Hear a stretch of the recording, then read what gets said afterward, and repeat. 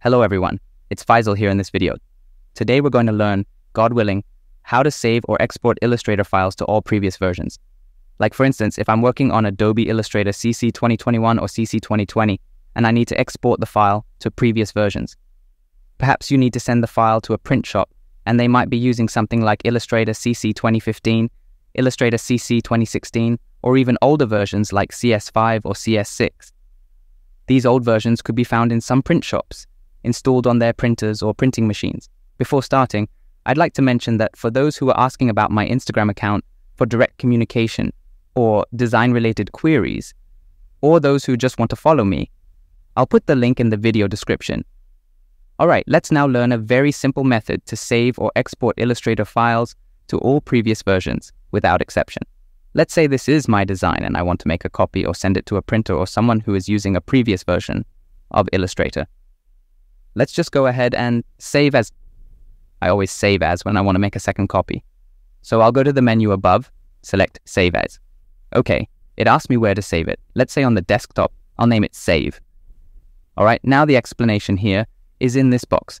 Here, it shows me the version or which edition I have. By default, it's 2020. Okay, now the point or the new idea introduced in Adobe Illustrator is here. So what does it tell me? It says Illustrator CC, Legacy, meaning it exports to all versions of Adobe Illustrator CC. This feature has been available since around 2013 to 2014. So if people are working on CC 2015, CC 2017, CC 2018, 19, by only choosing this command, your file will open in all the previous CC versions. So you can send a file to a print shop, and if they call you up saying, "Hey, I have an older version than yours, could you save it in a compatible format?" Just save it using the Illustrator CC Legacy option, and it'll open in any Illustrator versions.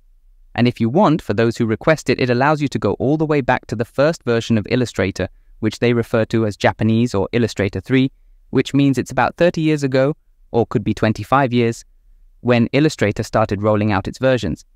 I have here Illustrator 10, Illustrator CS, which is the red word. It's an old one around the beginning of 2005, maybe CS2. So all these versions are available here, CS6, CS5, you just pick one, give it a save, and hopefully it will open on any old version. So that was today's lesson on how to save an Illustrator file for all earlier versions. I wish everyone all the best. Thanks.